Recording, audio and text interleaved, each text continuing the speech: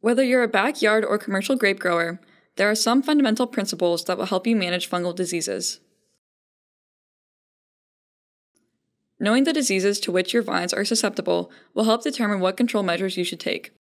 For example, Concord vines are much less susceptible to downy mildew than powdery mildew, while European grapevines are generally susceptible to most diseases. Knowing the vine's growth stage will also help determine timely management of specific fungal diseases. For example, Phomopsis infects vines earlier during the growing season than downy mildew does.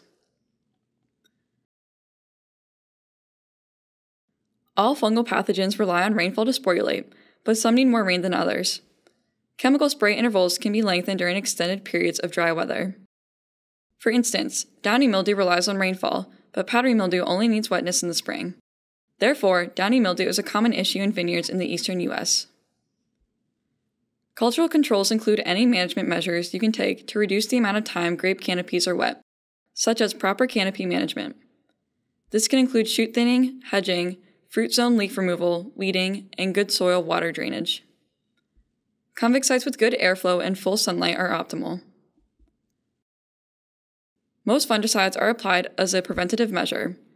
It's vital to consult the chemicals label to know what rates to apply, when to apply it, and what diseases it is designed to control. For instance, Mancozeb's label says that it must be discontinued 66 days before harvest. Rotating chemicals you use is an effective way to ensure diseases don't build a resistance to your pesticides.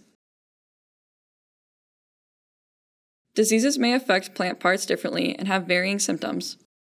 It's important to know what different diseases look like so you can properly identify them and accordingly implement effective control measures.